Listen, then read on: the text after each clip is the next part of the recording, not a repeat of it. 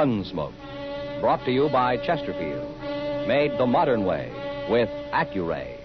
Smoother, cooler, best for you.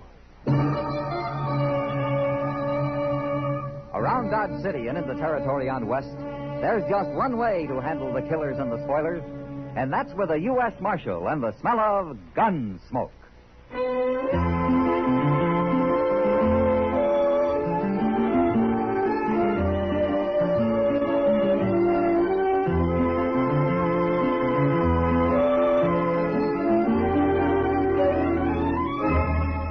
Gunsmoke, starring William Conrad. The transcribed story of the violence that moved west with young America. And the story of a man who moved with it. I'm that man, Matt Dillon, United States Marshal. The first man they look for and the last they want to meet. It's a chancy job, and it makes a man watchful and a little lonely.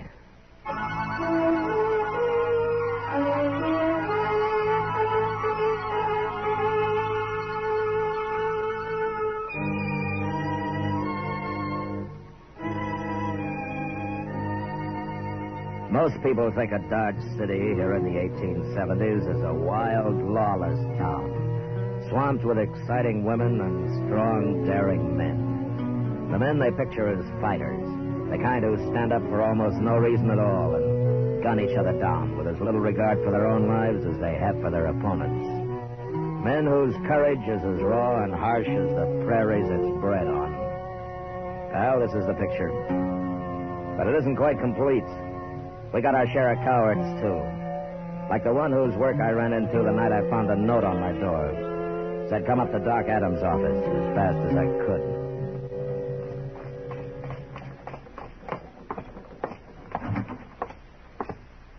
Doc's in the back room, Mr. Dillon. What's the trouble, Chester? He's got Jack Massey in there. Jack Massey? Hey, that cowboy who looks up whenever he comes to town, you remember him? He always comes into the office and sits around and talks. Oh, the red-headed fellow, you mean, huh? It's been 6 months since we've seen him. Oh, what's he doing up here? What's wrong? Oh, Doc, you better ask him. Hello, Matt. Doc? Well, he's dead.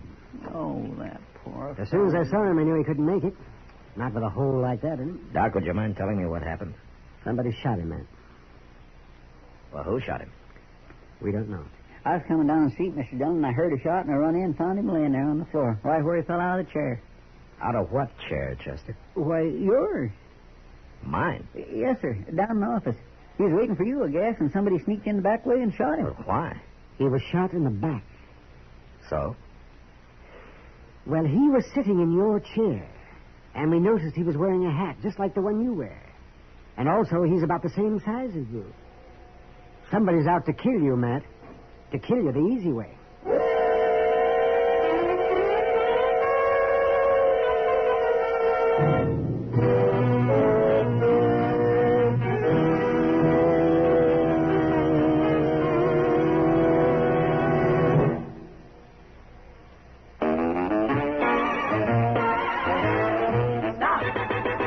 Start smoking with a smile with Chesterfield. Smoother, cooler, milder, Chesterfield. Put a smile in your smoking, just give them a try. Chesterfield's best for you. They satisfy. If you want tomorrow's better cigarette today, next time you buy cigarettes, stop. Remember, only Chesterfield is made the modern way with Accuray. You'll notice how fresh and good Chesterfield's made with Accuray taste, how smooth they are, and how they satisfy. So buy Chesterfield today. Smoother, cooler, best for you.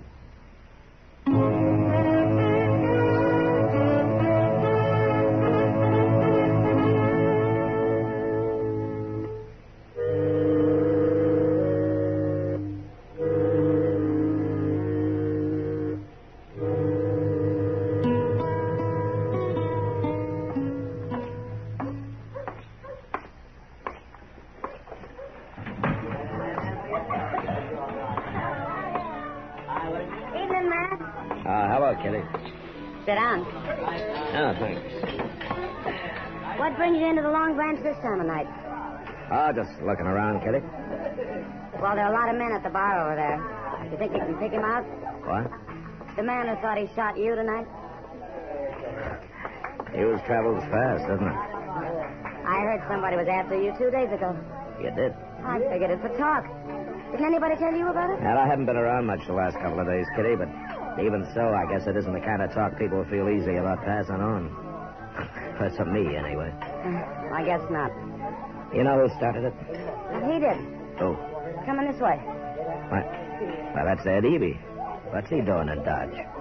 You ought to drop around more often, Matt. He's been banking faro here 3 or 4 days now. Does Sam hire him? Yeah. He's been doing fine, too. Eby always was a smart gambler. Hello, Marshal. Miss Kitty. Ed? Hello, Eby. You mind if I sit down? No, go ahead. Been meaning to come see you, Marshal. Oh, is that so? I heard about the shooting tonight. Seems most everybody has. I know something about it, Marshal. Would you like to hear? Tell me. Well, a couple of nights ago, I went out back to breathe a little fresh air. And I was standing out there in the dark around the corner in the alley. And I heard a couple of men come out. They couldn't see me, and I couldn't see them, but I heard one of them tell the other he was going to shoot Marshal Dillon. Shoot him any way he could. Uh-huh. You're a little late telling me, aren't you, Evie? I don't exactly owe you no favors, Marshal. Then why did you bother to tell me at all? Because I don't like killing. That's why I hate killing. I've told you everything I know, Marshal. I'll be going now.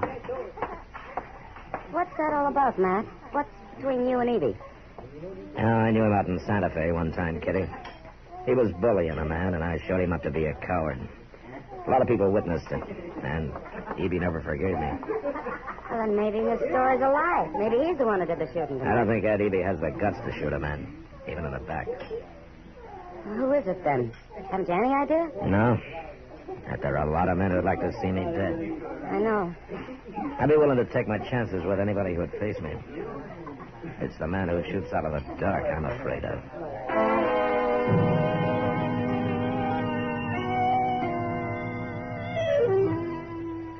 Nobody wants to die.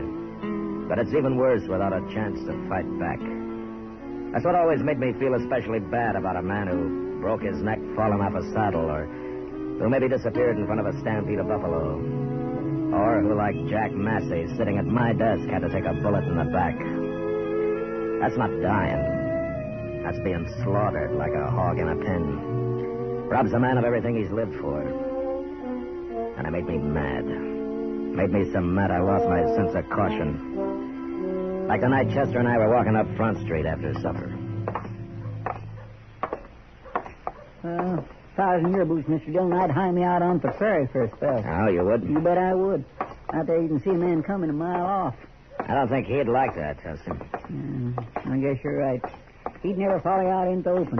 Not him. Or them. You think they might need more than one? Might be.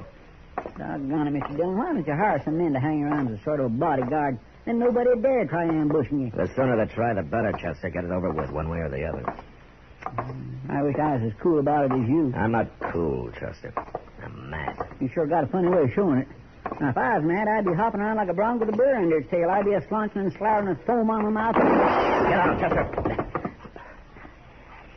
He's up there in the alley. Yeah, I'm going after him. Oh, I'm going with you. You stay here. No, by golly, not this time. No, sir.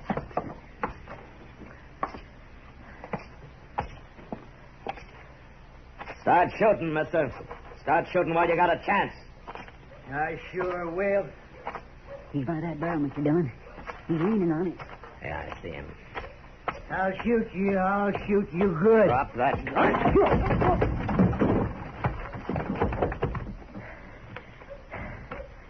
You walked right up to him, Mr. Dillon, and he had a gun right in his hand. He's drunk, Chester. Did you knock him out? Well, I hit him hard enough. Let's get him up to dock so we'll sober him up and find out what this is all about.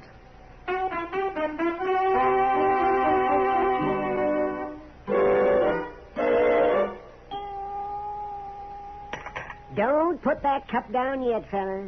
Not before you drink every drop of coffee in it.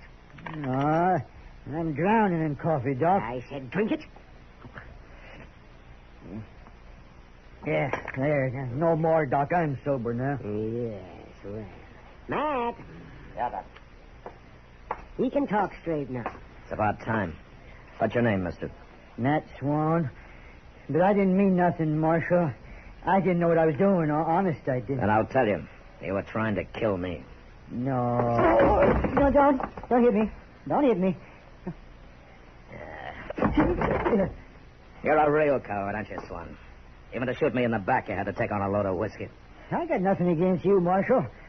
I come to town and heard all that talk and thought I could make a name for myself if I'd done the shooting.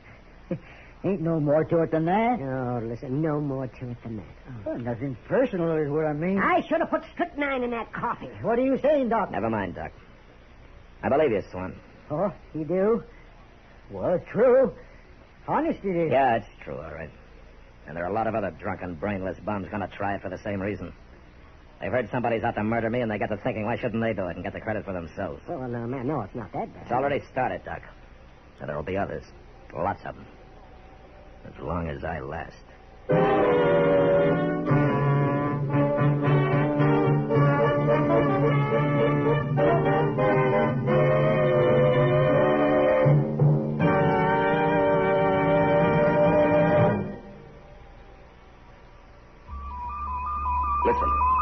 Listen to an electronic miracle.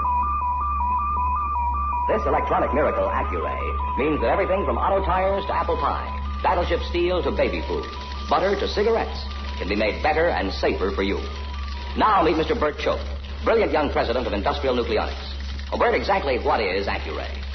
Well, George, it is a device by which a stream of electrons passes through and analyzes the product while it is actually being made. They transmit what they see to this electronic brain, which adjusts the production machinery for errors down to millionths of an inch. One more question, one that so many people ask me. How does Accuray make Chesterfield a better cigarette than was ever possible before? Every cigarette made with Accuray control contains a more precise measure of perfectly packed tobaccos. So Chesterfield smokes smoother, without hot spots or hard draw. And that's why Chesterfield tastes so much better. And I guess that's why you smoke them yourself, Bert. You see, I know what Accuray can do. Well, there's your answer. If you want tomorrow's better cigarette today, next time, stop. Remember, only Chesterfield is made the modern way with Accuray. Best for you.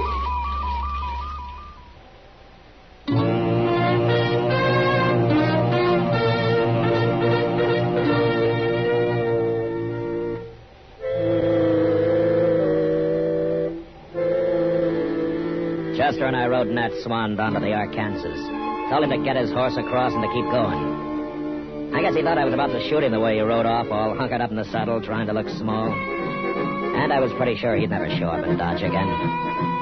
Yeah, that'd be one less glory hunter to deal with. But the thought of how many were left waiting in the alleys, hiding in the shadows, well, it made me jumpy. But I didn't realize how bad off I was until we got back into town, rode into the stable. We put our horses into their stalls, and we're walking toward the door. This barn's plumb deserted tonight, Mr. Dillon. It's late, Chester. Everybody's either drunk or in bed by now. Well, there's somebody who ain't. Hey, what's he doing with that rifle? Here, duck into the stall, Chester. He's seen us. All right, drop that rifle, mister. Not likely. Drop it, I say. No. He's going to shoot. You got him. Hey, you stay back, Chester.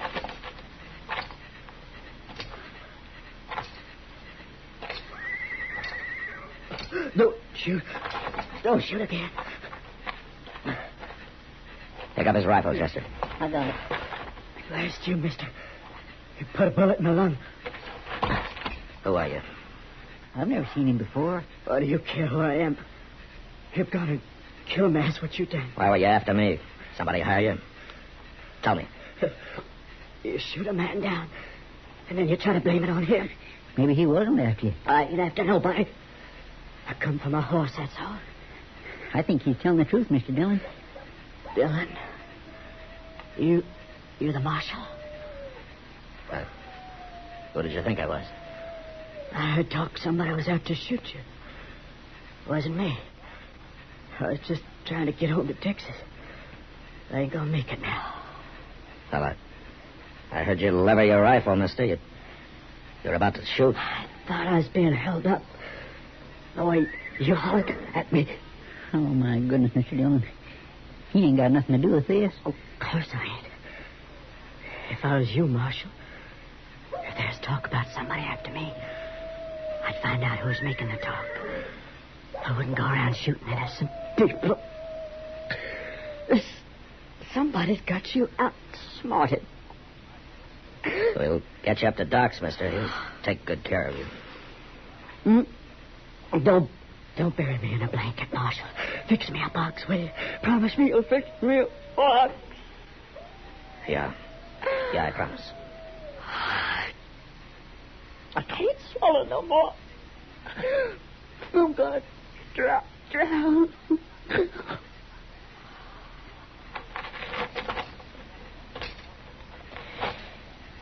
Well, I killed an innocent man, Chester. He'd have shot you if you hadn't, Mr. Dillon. I don't even know his name. But we'll fix him a box. We'll fix him a good one. Yes, sir. Then I'm going to do something else he said. What's that? I've been outsmarted. He was right. But I know what I'm doing now. Hello,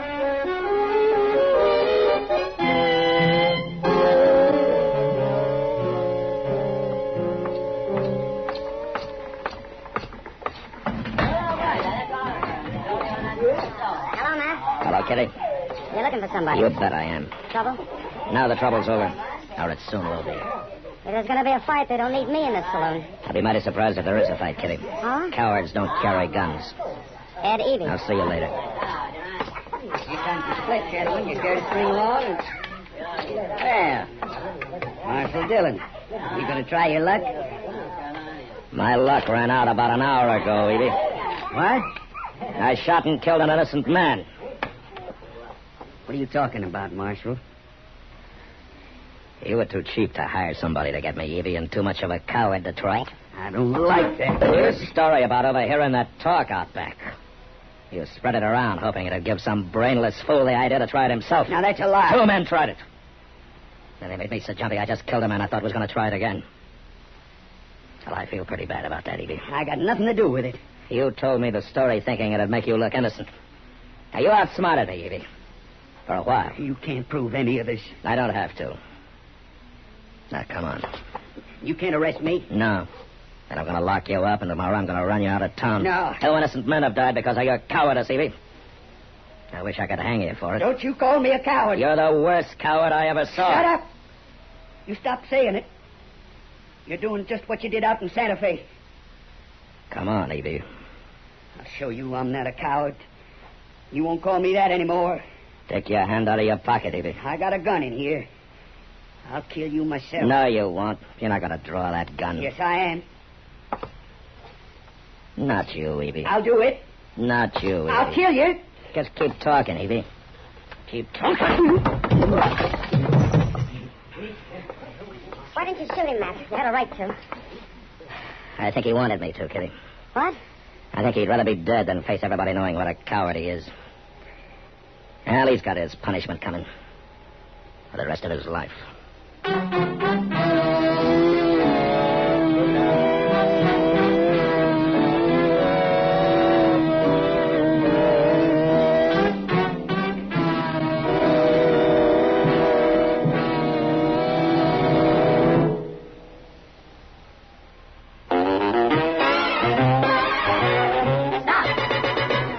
Smoking with a smile with Chesterfield.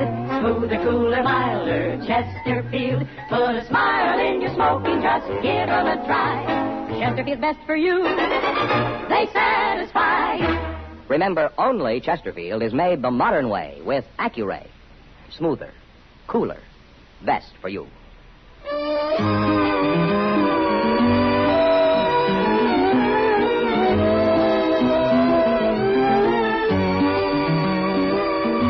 Gunsmoke, produced and directed by Norman Macdonnell, stars William Conrad as Matt Dillon, U.S. Marshal. Our story was specially written for Gunsmoke by John Meston, with music composed and conducted by Rex Corey. Sound patterns by Tom Hanley and Ray Kemper. Featured in the cast were Vic Perrin, John Daner, and Jack Edwards. Marty Bear is Chester, Howard McNear is Doc, and Georgia Ellis is Kitty.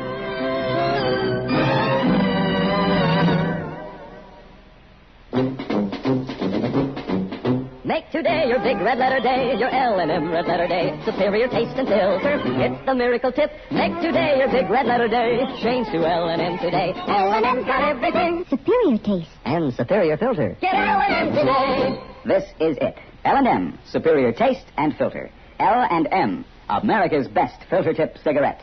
Be sure and listen to Gunsmoke again on radio next week at the same time. Transcribed for Chesterfield.